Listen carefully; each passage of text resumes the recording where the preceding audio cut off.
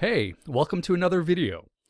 So, when geologists and paleontologists study the Earth, the whole idea is to try to come up with a full picture of everything that's happened in our planet's history.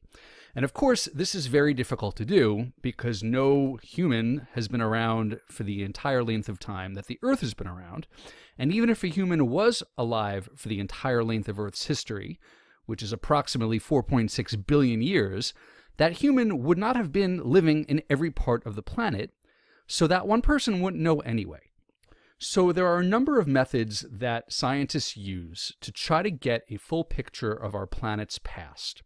Today we're going to look at a process called relative dating. Okay, now first of all, this does not mean that you go out on a date with your cousin. Okay, completely icky and nothing to do with science.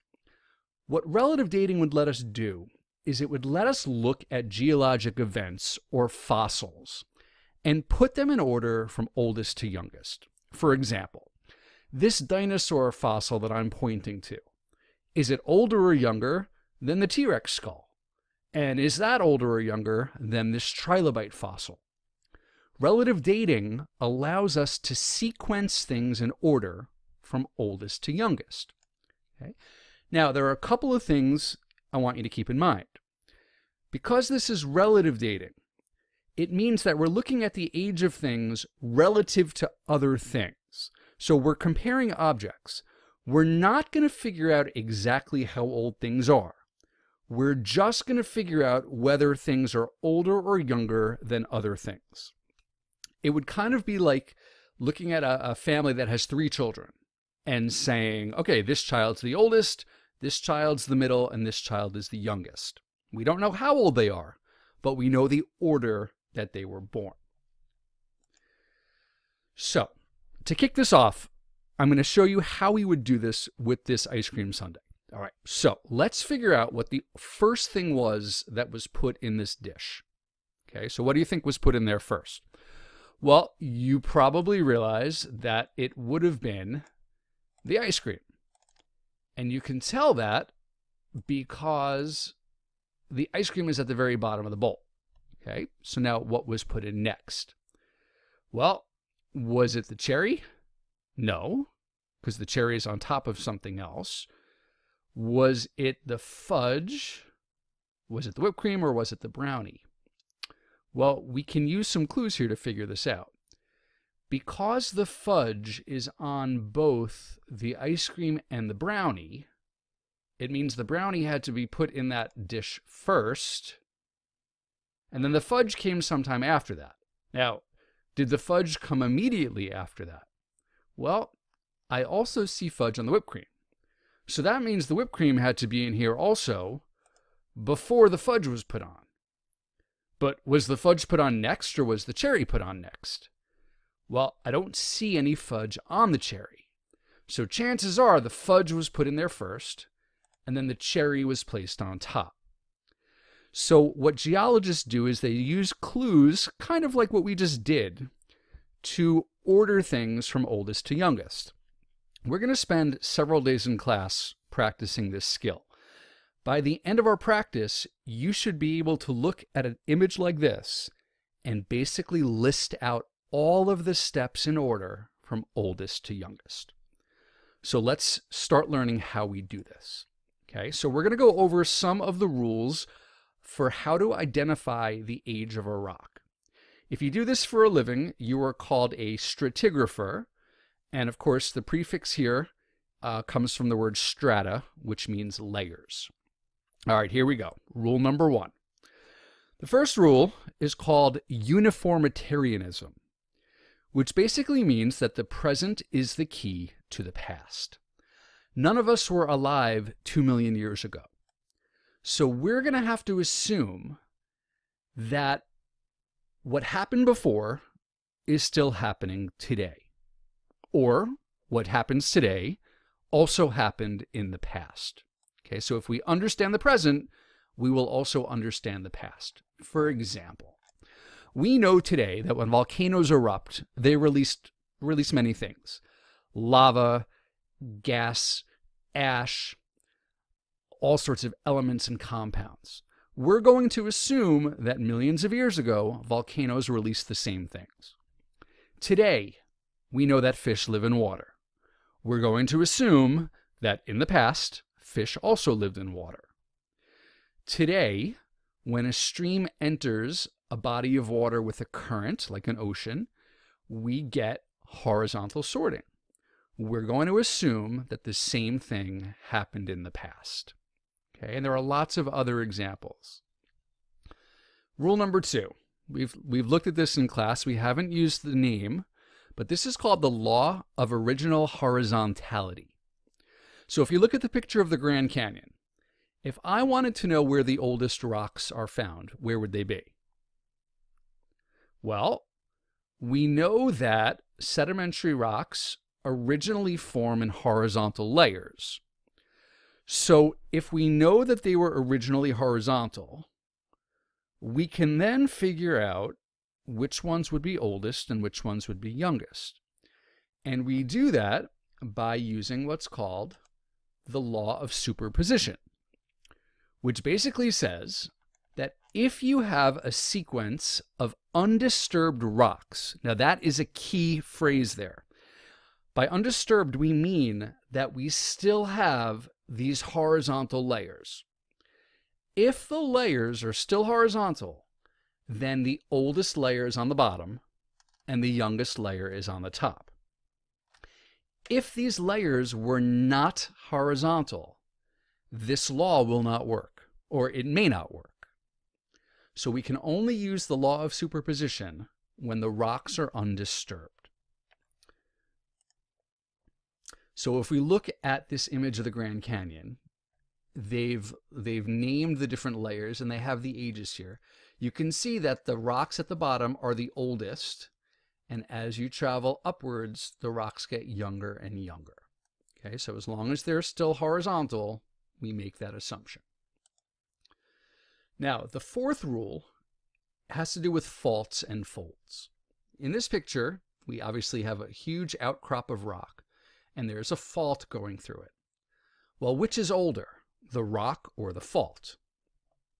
Well, you can't get a fault unless you already have the rock. So the rock has to be older than the fault.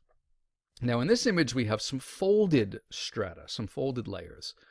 Well, what's older, the folding or the rocks? Well, obviously, we can't have folding unless the rocks were already there. So the fourth rule is that faults and folds are always going to be younger than the rocks that they cut through. Or you could flip that around. The rocks are always older than the faults and the folds. All right, so that's rule number 4. Rule number 5 is pretty similar to that. Okay, the fifth rule has to do with cross-cutting relationships. So what we're looking at now is we're looking at intrusions, where magma intruded or burned its way into a rock that was already there. Okay, so in this case, this light brown rock on the top and the bottom was there, and this magma then intruded into it. In this picture, the light gray rock was there, and the black formed when magma intruded into it. So what has to be there first, the rock or the magma? Well, right. I mean, the magma intruded into the rock. So intrusions and extrusions are always younger than the rocks they cut through. Okay, rule number 6. This is very cruel of me, but I want you to look at this picture.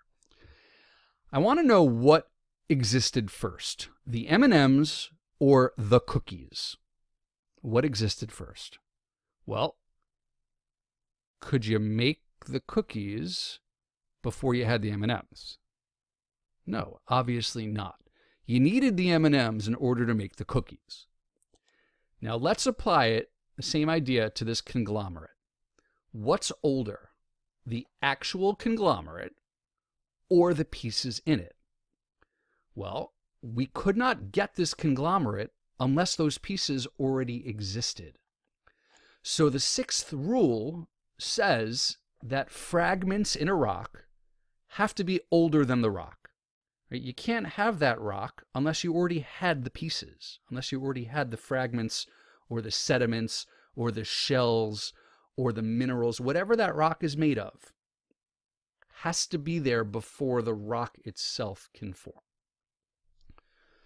Okay, rule number 7. This one has to do with contact metamorphism. So if you think back to our study of rocks, we know that when magma contacts rocks, it changes them and they become metamorphic.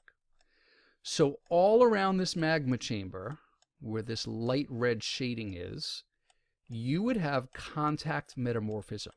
As this magma moved underground, it contacted these other rocks and it changed them into metamorphic rocks. Contact metamorphism can provide a really important clue as to what was there first. The way that it works is that if there's contact, then it means the surrounding rock was there first, and then the magma went through it and contacted the rock. So the magma is younger than the rock. If in this diagram there was no contact, well, that means that these layers were not there yet when the magma came through. So if there's no contact metamorphism present, it means the magma was there first. It's older than the surrounding rock.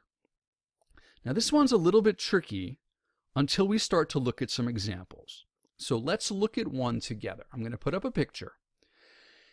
In this diagram, there are several different letters, and I have them all written on the bottom here. What we're going to try to do is we're going to try to do some relative dating. We're going to try to arrange the letters, or the layers of rock, in order from oldest to youngest.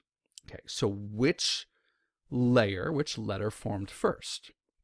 Okay, well, let's use the law of superposition to start. Because these layers are still horizontal, we can assume that the ones at the bottom are older. So letter A is all the way at the bottom. So we're going to say that's the oldest. Now, the M is on top of it. So the M is going to be younger.